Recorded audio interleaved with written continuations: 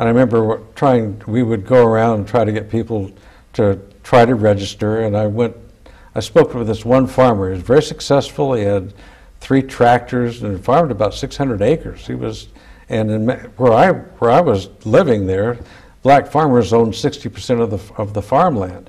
So he said, well, I don't have the time right now, but I've gone before. But he asked me to wait a second. He wanted to show me something. And he went to his house, came back with a cigar box. I remember it was a Roy Tan cigar box. And he opens it up. It's full of little slips of paper.